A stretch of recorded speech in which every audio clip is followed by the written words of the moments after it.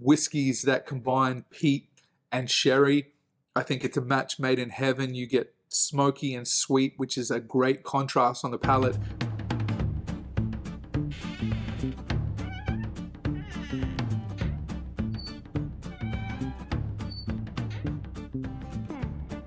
Quite possibly the only upside that has come from the restricted travel over the last couple of years has been the ability to pick up travel exclusive whiskies that we might not otherwise be able to get. Today, that's what I want to jump into with you guys. Laphroaig PX Cask. This one, as I suggested, is a travel exclusive 1 litre bottle.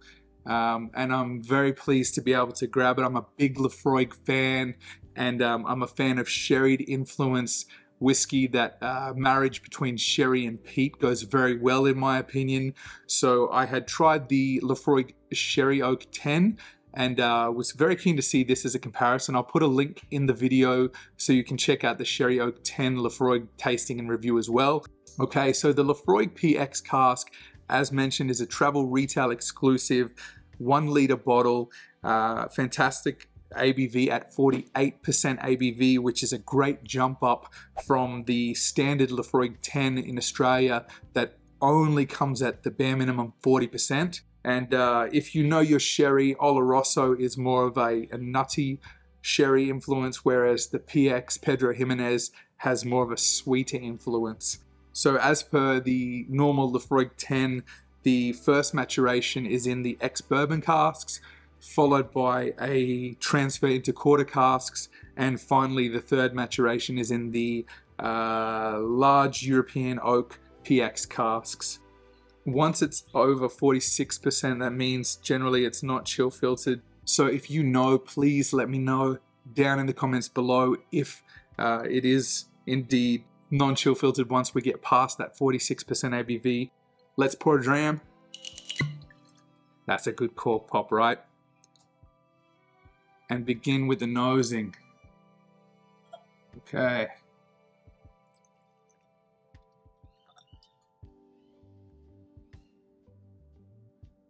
Definitely has that red kind of tinge to it, but I don't know how much of that is coming from the PX cask and how much is artificially added to the Laphroaig. I can smell it from here. When I first opened this bottle of the Laphroaig PX, it was, I was a little worried because it was ridiculously sweet the first pour, and I was like, oh, it's almost sickly sweet, a little too much. And thankfully that sort of subdued over time, but that initial pour did have me worried. Let's see now what we get on the nose. Man, I love the nose on a Laphroaig. The medicinal note is so strong on this one. The iodine, some people say TCP, Band-Aids, hospitals. There's the mossiness, that earthy tone. It's almost like seaweed. The sherry notes are a little harder to pick out because so many of the other notes on the Laphroaig are very prominent and very robust and intense scents in their own right. I've probably had this bottle for a couple of months, so it's nice to sort of give it some time. There's about, it's half full or half empty depending on whether you're an optimist or a pessimist. I'm certainly an optimist, and why not? You have a lot of whiskey to enjoy. What's not to be optimistic about, right? There's a tiny bit of the oakiness, but it's further back. Also getting a little faint cola note that is far more prominent on the sherry oak finish 10-year-old Laphroaig. A little bit of the sweetness is coming across now from the PX.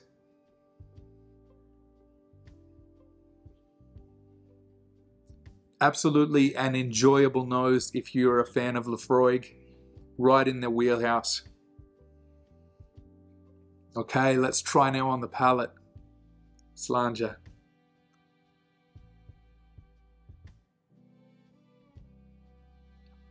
Mm.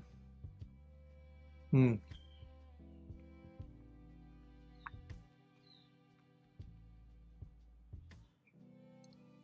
Oh, great. Really good at 48%. It's not a big smack in the face from the ABV at all. As per what the nose was implying to me, it is a little more watery than a typical Laphroaig in my opinion. The peat is there. The first initial note is the PX. You're getting that sweetness come across and the medicinal notes, and then there's a lovely warmth that fills your mouth, and then as the PX sweetness subsides, you're left with that peaty, mossy and ashy note all over the sides of my mouth, across my palate, and it's lovely. If you're a fan of Laphroaig, you will most certainly be a fan of the Laphroaig PX Cask. It's not anything groundbreaking or earth-shatteringly different to what they normally do. It's probably a nice alternative to add a little more sweetness into the Laphroaig typical profile.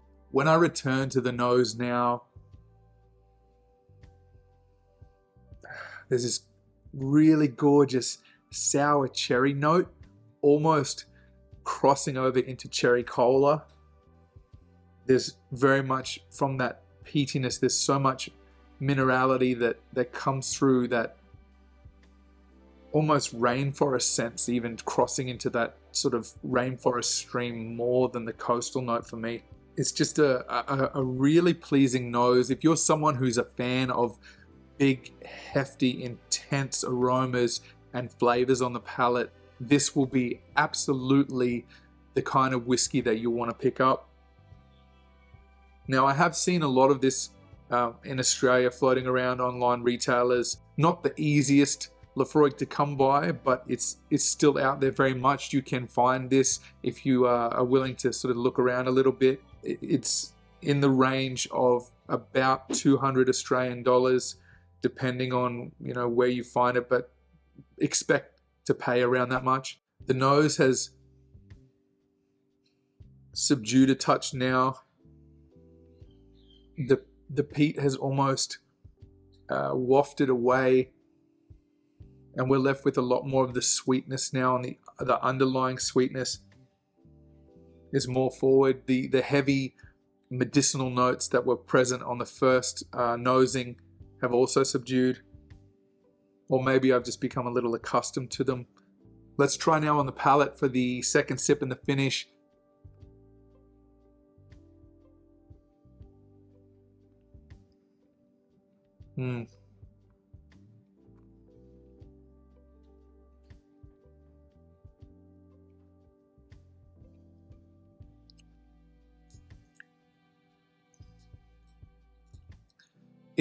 It mellows out. It's far more approachable on the second sip. On the finish, it's way more subdued.